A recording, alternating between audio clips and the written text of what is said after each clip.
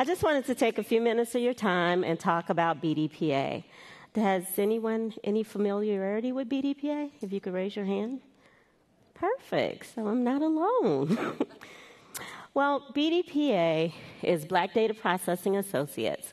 It was founded 40 years ago by two gentlemen who felt like they were the only ones in the room, and they wanted to open it up and find other diverse IT professionals like them.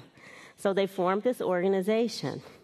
Shortly after that, they decided that they needed to have a purpose other than just getting together and talking to each other about technology. They needed to add value. So they had decided that they would go into the STEM world. But then we didn't really call it STEM. We just called it training. So they trained their technology peers. They worked together. They had what we call meetup groups and SIGs. And they came together to decide, how can we still be better? What can we do?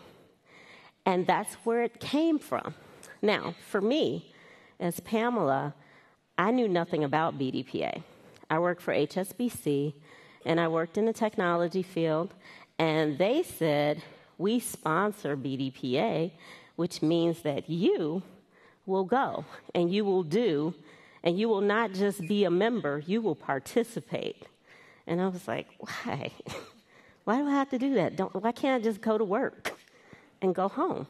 And they said, no, you will do that. But once I learned more about the organization and what the mission was, from the classroom to the boardroom, I embraced it. And I was very excited about it. So let me tell you about the classroom to the boardroom. So when we started talking about teaching our peers about what we knew about technology and what others knew, we saw something broader. We saw that there was even a bigger gap than just diversity at the professional level. What were our future people going to look like from diversity in technology? And that's when we started working with youth. So we work with youth as young as 6th grade.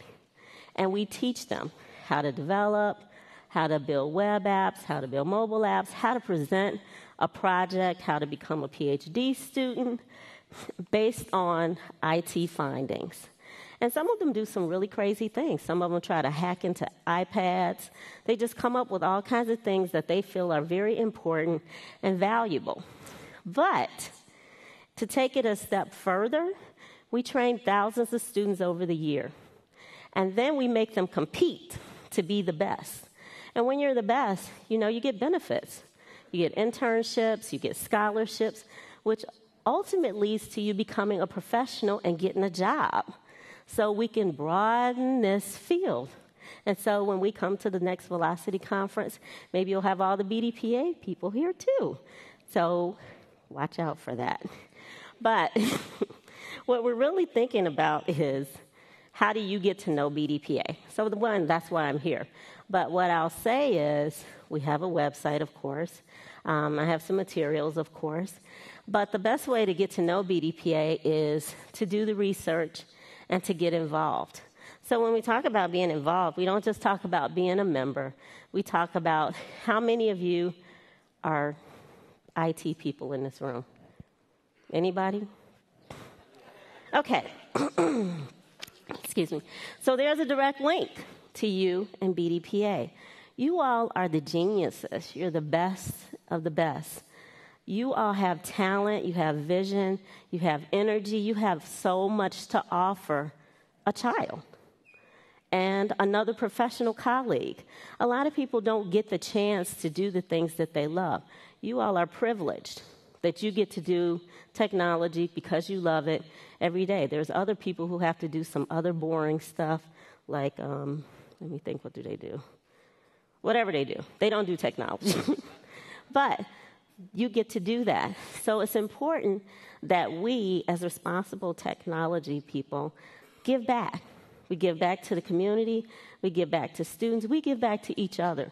I was in some dynamic sessions yesterday, and I felt like everybody was talking to me, even though some of the things I did not quite understand.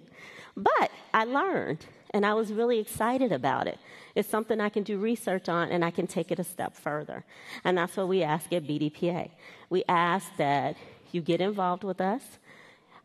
Ultimately, we'd love for you to be a member. But if not, we have several speaking opportunities. I've heard some dynamic speakers. I'm looking forward to the ones today. You could always come and do that. We also look for volunteers.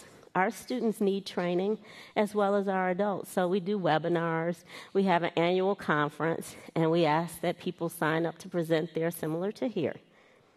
So, lastly, I'd like to tell you all that I have an office hour at 12 o'clock, and I know that you can't ask me any questions right now, but I'd love to talk to you about BDPA, why I'm there, and ask you to join me on this journey to technology with BDPA.